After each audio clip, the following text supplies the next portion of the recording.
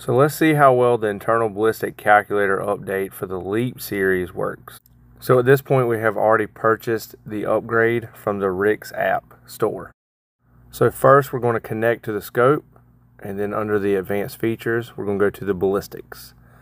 So click the profile that you are using. I'm using zeroing profile B, and now we're going to insert our ballistic coefficient. Not all boxes have the ballistic coefficient on it, but you can go right to the website and pull it off of it. I went to the Hornady website to pull off what my G1 ballistic coefficient was.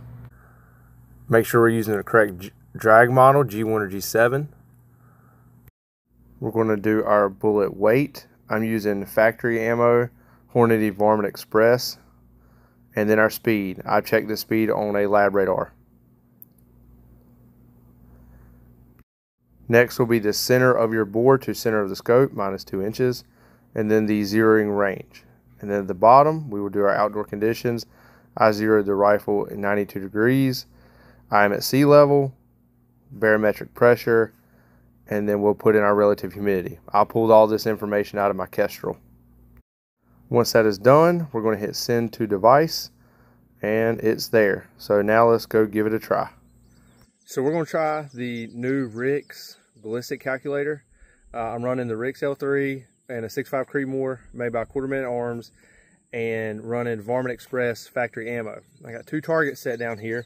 Both of them have hit indicators, and we're going to try ranging one, engage it, and then range the second one and engage it and just see how it works. And I'm also going to record this to the scope and overlay it up there, and so you can probably see both of them. It is very humid out here. I'm shooting across a bean field right now, but clarity is still pretty good and I can make out both targets.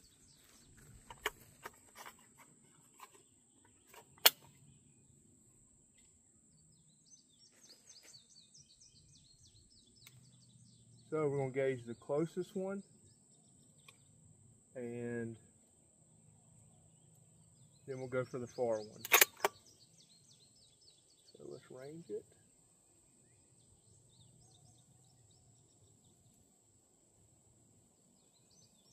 Green dot.